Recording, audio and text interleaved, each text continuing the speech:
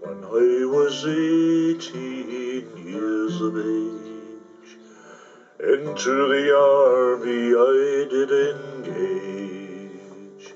I left my home with a good intent, for to join the 42nd Regiment.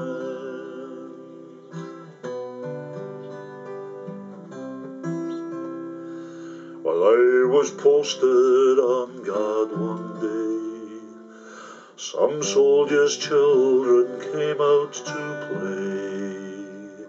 From the officers' quarters my captain came, and he ordered me for to take their names.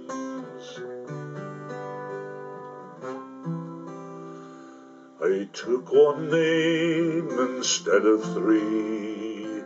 Of neglect of duty they then charged me. I was confined to barracks with loss of pay for doing my duty the opposite way.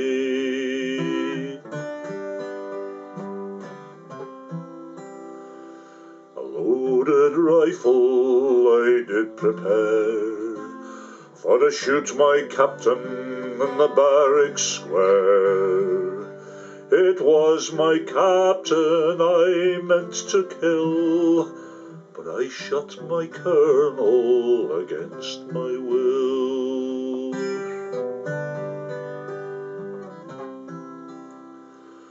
At Liverpool Assizes my trial I stood, and I held my courage as best I could. Then the old judge said, "Now, McCafferty, go prepare your soul for eternity."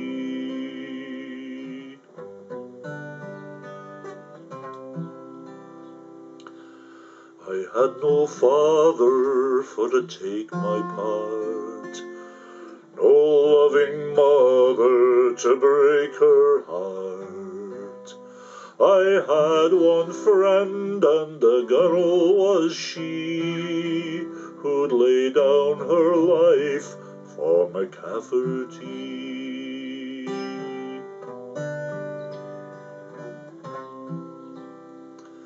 So come all you officers, take advice from me, and go treat your men with some decency. For it's only lies and a tyranny that have made a murderer of McCafferty.